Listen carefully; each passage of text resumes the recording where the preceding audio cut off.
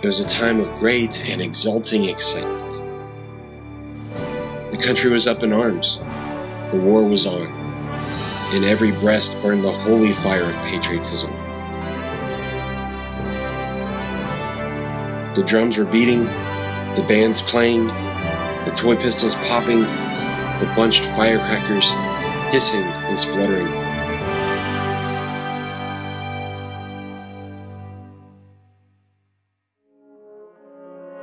On every hand and far down the receding and fading spread of roofs and balconies, a fluttering wilderness of flags flashed in the sun.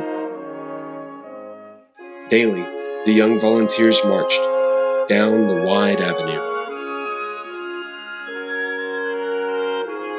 Gay and fine in their new uniforms, the proud fathers and mothers and sisters and sweethearts cheering them with voices choked with happy emotion as they swung by.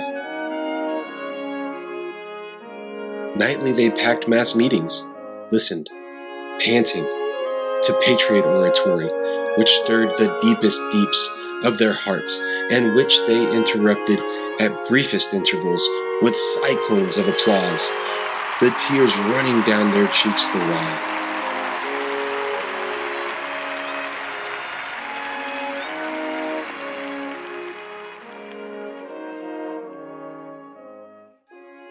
In the churches, the pastors preached devotion to flag and country and invoked the God of battles, beseeching his aid in our good cause, an outpouring of fervent eloquence which moved every listener. It was indeed a glad and gracious time, and the half-dozen rash spirits that ventured to disapprove of the war and cast a doubt upon its righteousness straightway got such a stern and angry warning that for their personal safety's sake, they quickly shrank out of sight and offended no more in that way. Sunday morning came. Next day, the battalions would leave for the front. The church was filled. The volunteers were there, their young faces alight with martial dreams.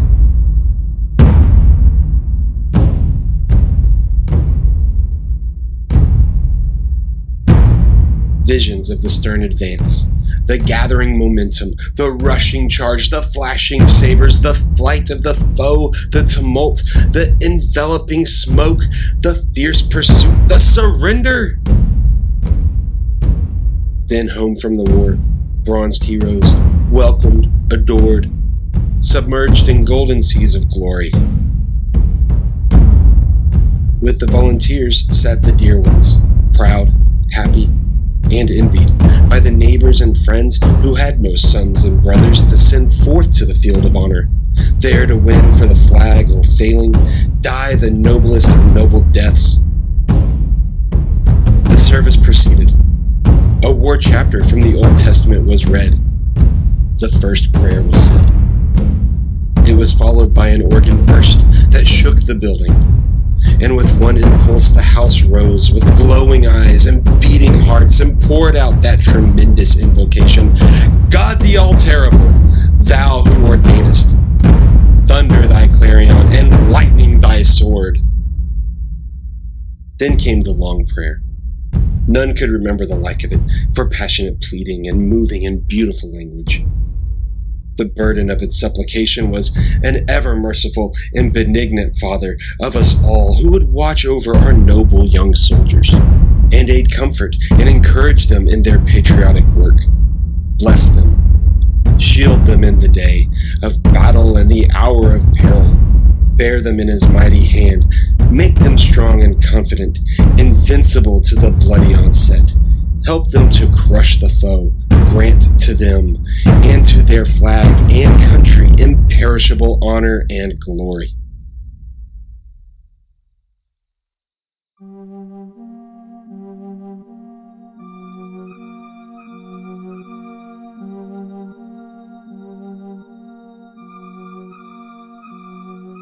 An aged stranger entered and moved with slow and noiseless steps up the main aisle. His eyes fixed upon the minister, his long body clothed in a robe that reached to his feet, his head bare.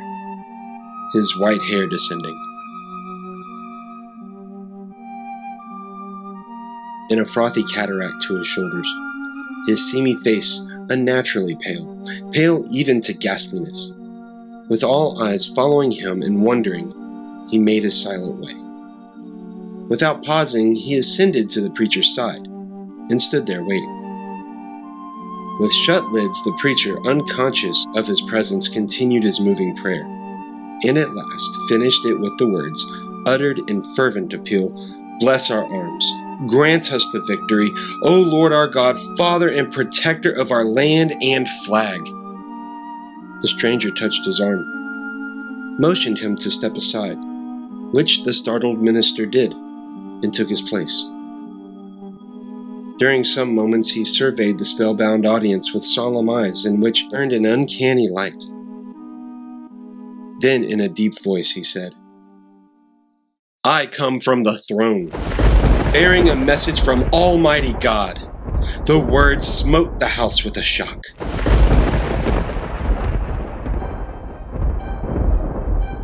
If the stranger perceived it, he gave no attention.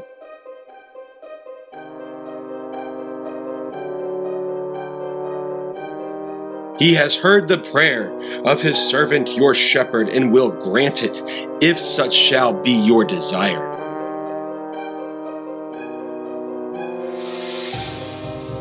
"After I, his messenger, shall have explained to you its import, that is to say, its full import. For it is like unto many of the prayers of men, in that it asks for more than he who utters it is aware of." Except he pause and think.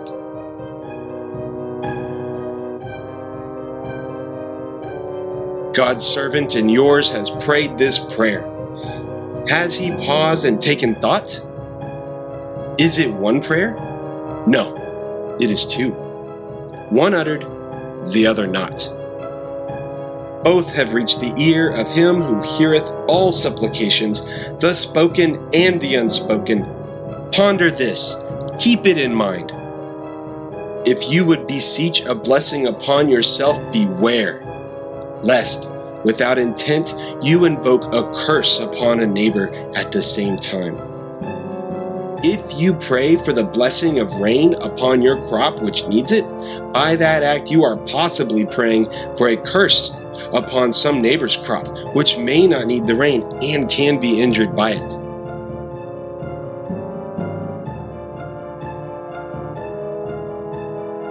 You have heard your servant's prayer and uttered part of it.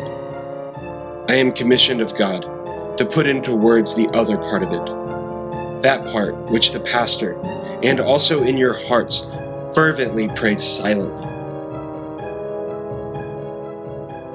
and ignorantly, and unthinkingly.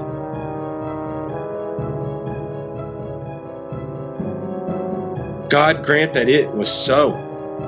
You heard these words, "Grant us the victory, O Lord our God."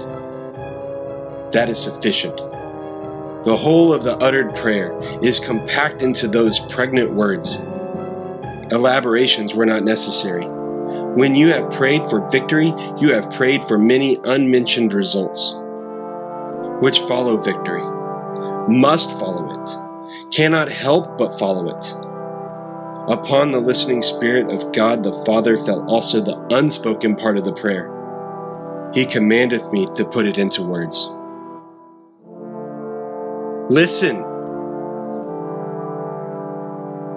O Lord our Father. Our young patriots, idols of our hearts, go forth to battle. Be thou near them. With them, in spirit, we also go forth from the sweet peace of our beloved firesides to smite the foe. O Lord our God, help us to tear their soldiers to bloody shreds with our shells. Help us to cover their smiling fields with the pale forms of their patriot dead.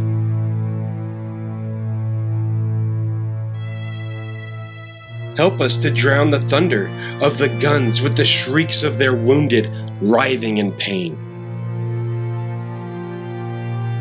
Help us to lay waste their humble homes with a hurricane of fire. Help us to wring the hearts of their unoffending widows with unavailing grief. Help us to turn them out roofless, with their little children to wander unfriended the wastes of their desolated land. In rags and hunger and thirst, sports of the sun flames of summer and the icy winds of winter, broken in spirit, worn with travail, imploring thee for the refuge of the grave, and denied it. For our sakes, who adore thee, Lord, blast their hopes, blight their lives, protract their bitter pilgrimage, make heavy their steps, water their way with their tears, stain the white snow with the blood of their wounded feet.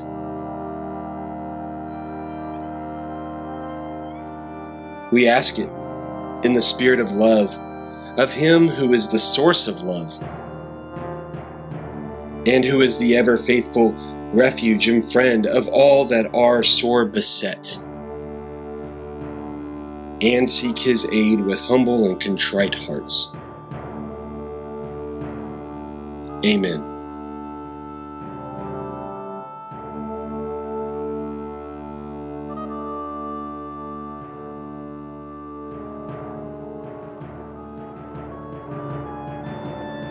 Ye have prayed it. If ye still desire it, speak. The messenger of the Most High waits.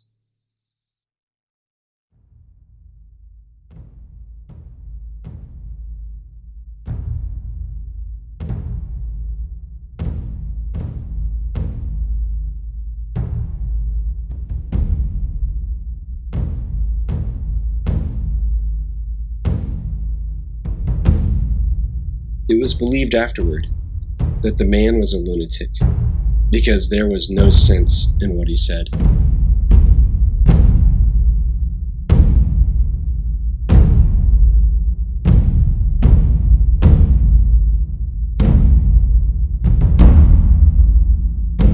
The War Prayer by Mark Twain.